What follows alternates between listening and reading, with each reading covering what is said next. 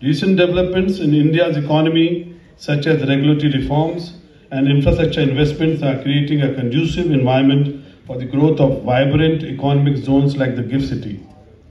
The government's focus on surprise and an eye-opener to us that we are going to interact with the various parts of the businesses in India. I think the reforms, structural reforms in the financial sector reforms both 2047, and what we are seeing is two very important data. I think India will need a net capital inflow of 11 to 18 trillion funds. And if you see that an aircraft, you will go to Dublin to purchase and probably take the aircraft on lease. If you wanted an NR proud Indian, you will see and walk to some of those infrastructures. First International Financial Services Center notified from a foreign exchange loss of India as outside India. So the moment you set up a company in GIFT as your wholly owned subsidiary, actually becomes a non-resident under foreign exchange laws of India.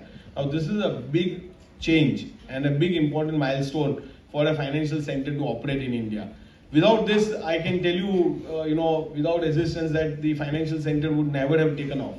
That if you just has become the toast of the town, I think, in terms of becoming a strong economic power whose future is known. I think it is most of the countries in the world, developed countries in the world, the investors across the world now believe that the future lies after China in India. I think so. There is no two views about that.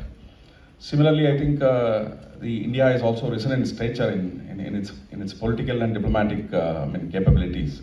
So overall, I think both in terms of economy as well as in terms of political capabilities, political and economic and diplomatic presence in the world, India has risen to such a very